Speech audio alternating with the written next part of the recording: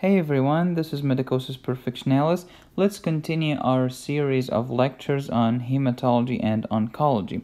Today's topic is myelodysplasia or MDS, myelodysplastic syndrome. Your bone marrow is sad, dysplastic, useless.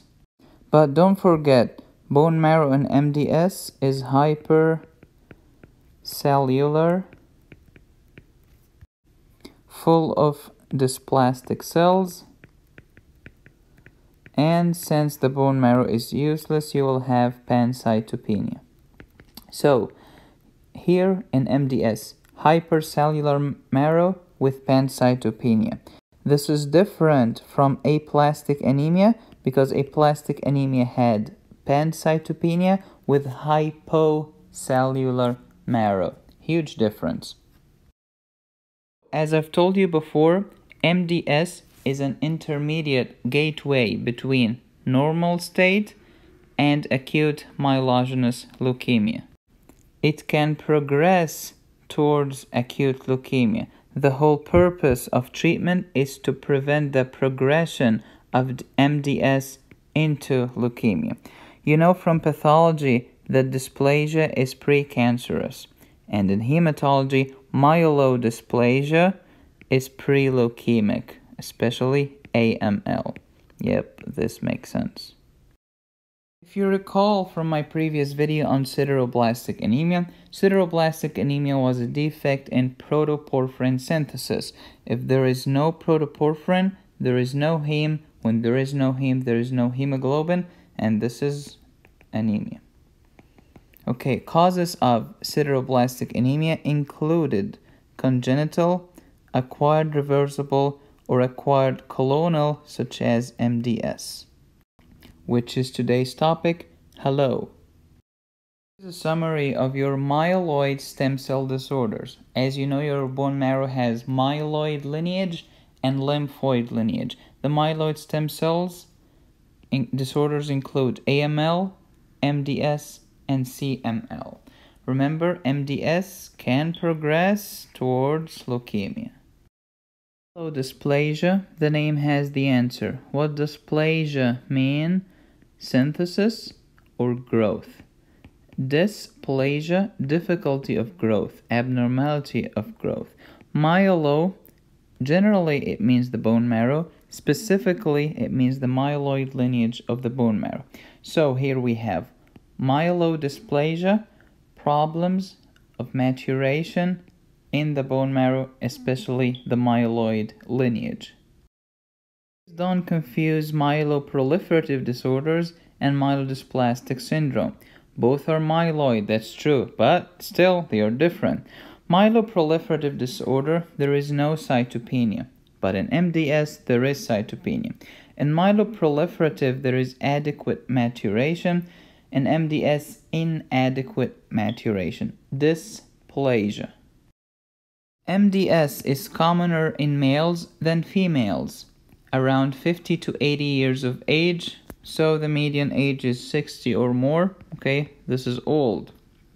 Stem cell disorder with ineffective hematopoiesis, true, dysplasia. Defects in maturation, again, that's why it's a dysplasia. Of all cell lines of the myeloid lineage, that's why you will have pancytopenia, because of all cell lines are involved. MCV will be high.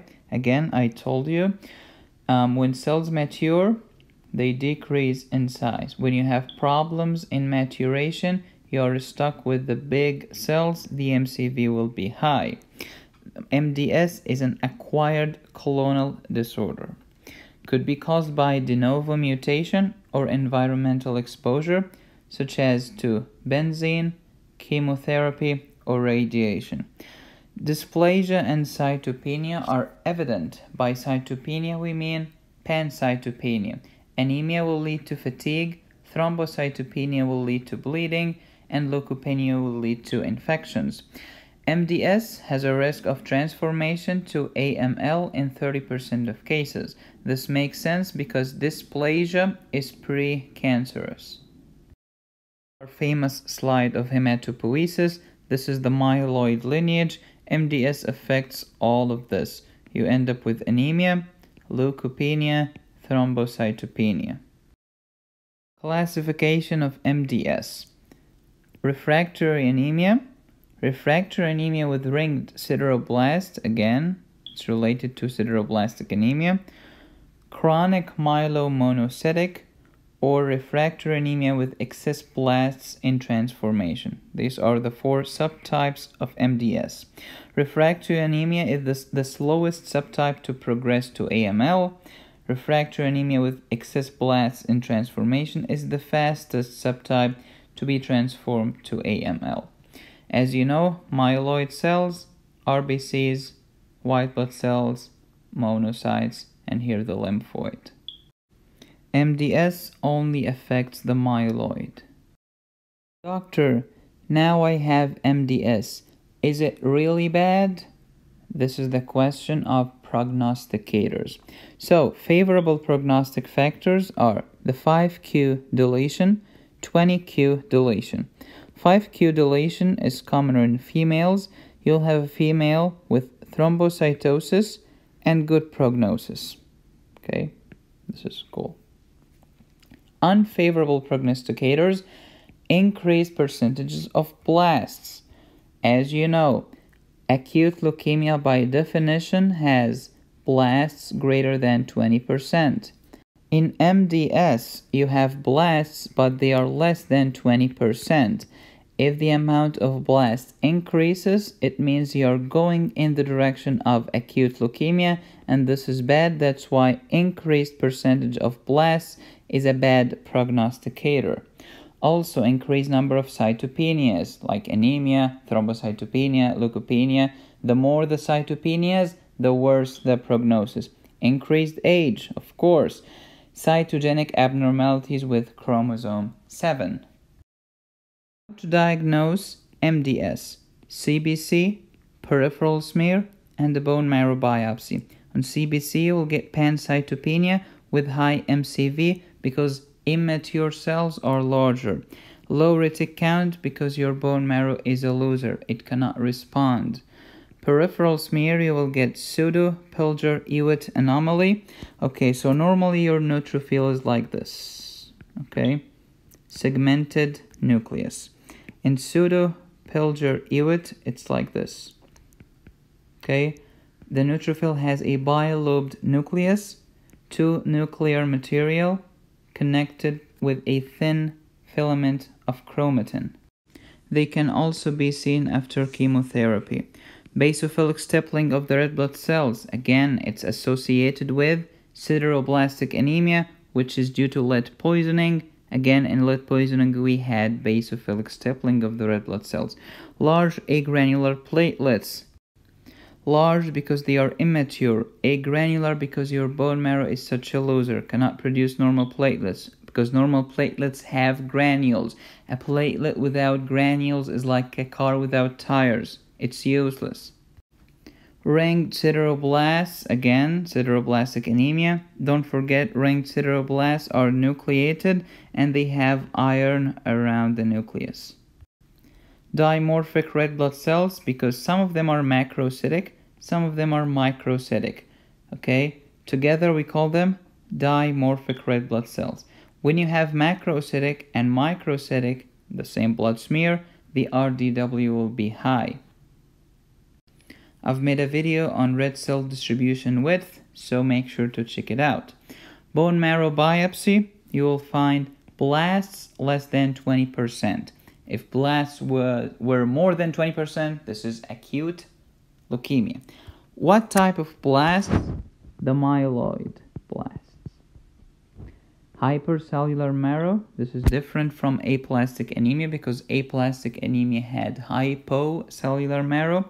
You have dysplasia and MDS, that's why we call it myelodysplasia. Leukoerythroblastosis can be found. In leukoerythroblastosis, you have immature white blood cells and immature red blood cells, like being crazy and stupid. The differential diagnosis of MDS, B12 or folate deficiency. Why? All of them can lead to macrocytic anemia. However, MDS is the only one that can lead to dysplasia. Aplastic anemia. Why? Aplastic anemia as well as MDS can lead to pancytopenia, but only MDS will have a hypercellular marrow. Myelofibrosis. Why? Myelofibrosis and MDS can cause nucleated red blood cells to be found as well as low retic count. What's the difference? In MDS, there is no proliferation. In MDS, there is no JAK mutation. No proliferation, no JAK mutation. This is so musical. Are you ready for this vignette? Let's get started. 69-year-old male coming for follow-up, complaining of being, quote, tired all the time and cannot walk as much as I used to. On physical exam, you discover that the conjunctivae are pale. Lab and CBC, you got white blood cells of 1.4 times 10 to the 9th power. This is like saying 1,400 in a microliter. Platelet count 103. This is low. Hemoglobin 9.1. This is low. Hematocrit 35%. This is low. This is called pancytopenia. The MCV is high, so we have pancytopenia with high MCV. Peripheral smear shows large red blood cells, which are immature, nucleated red blood cells, which are immature, giant platelets, which are immature, but there are no blasts. Okay, I don't care about blasts in the peripheral smear, but I care about blasts on the bone marrow biopsy. Bone marrow biopsy, there is hypercellular marrow with inadequate maturation. Okay, it could be dysplasia. 11% blasts. This is not acute leukemia yet. This is probably MDS. This is the correct answer. Why is that? You have an elderly patient, you have pancytopenia, you have high MCV, you have blasts less than 20%, you have inadequate maturation, and hypercellular marrow. All of this point to MDS. Why not CLL? Because CLL can occur in the elderly. CLL can have anemia and thrombocytopenia. However, in CLL, this is leukemia. White blood cells will never be low. Hello, it's leukemia. Next question. The patient is at risk of developing AML, for B, let's say ALL, CML, or CLL. And the answer is AML. MDS can progress into AML because dysplasia is precancerous. Thank you so much for watching. If you like this video and would like to support the channel, go to patreon.com/Medicosis. Also, you will get access to my videos before anybody else. You can ask me questions. You can request new videos to be done. If you'd like to test your knowledge on medical topics, go to my playlist called Medicosis Vignettes for more cases so that you can see if you can answer these questions or no. That's it for today. See you in the next video. How to manage myelodysplastic syndrome. Until next time, be safe, stay happy, and study hard.